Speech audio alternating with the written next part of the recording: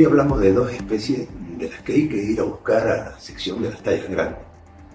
Por un lado tenemos al Architeuthis dux, al calamar gigante, y por otro lado tenemos el cachalote, Physeter macrocéfalo.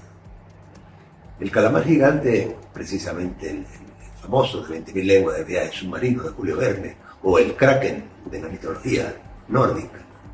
Una curiosidad, Julio Verne se inspiró en un hecho real ocurrido al norte de Tenerife en 1861, cuando un barco, el Alecton, capturó el cuerpo sin vida ya de un calamar gigante. No lo pudieron izar a bordo, rompió y cayó al fondo. El calamar gigante puede alcanzar longitudes de 14-15 metros.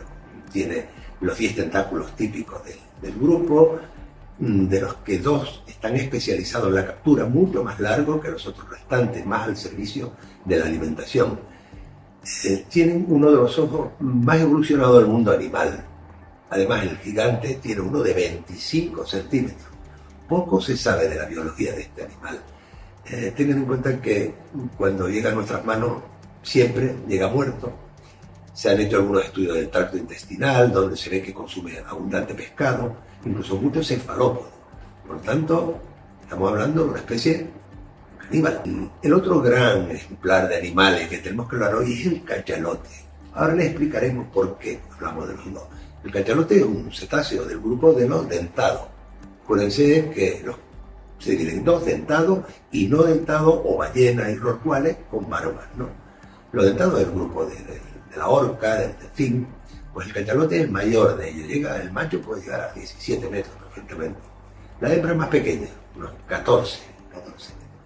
Su principal víctima de la dieta es el calamar gigante, de modo que de alguna forma esta enorme masa tiene que sumergirse 600, 700, hasta 1000 metros, hasta encontrar allá abajo en el fondo el calamar gigante. Y lo que ocurre ahí, ustedes comprenderán, no se sabe si es. Bueno, debe ser una terrible pelea, porque es muy frecuente que encontremos en los calamares la marca de las ventosas en la zona próxima a la boca. Por otro lado, cuando aparece algún cuerpo de calamar flotando, tiene importantes mordeduras. Esta réplica que tienen a mi espalda la pueden observar cuando quieran en la sala de biología marina del Museo, Naturaleza y Arqueología. Está hecha en base a un original, tiene exactamente la misma medida y el original está en nuestra dependencia. Si tienen alguna duda o pregunta, no duden en ponerse en contacto con nosotros a través del correo que aparece justo aquí debajo.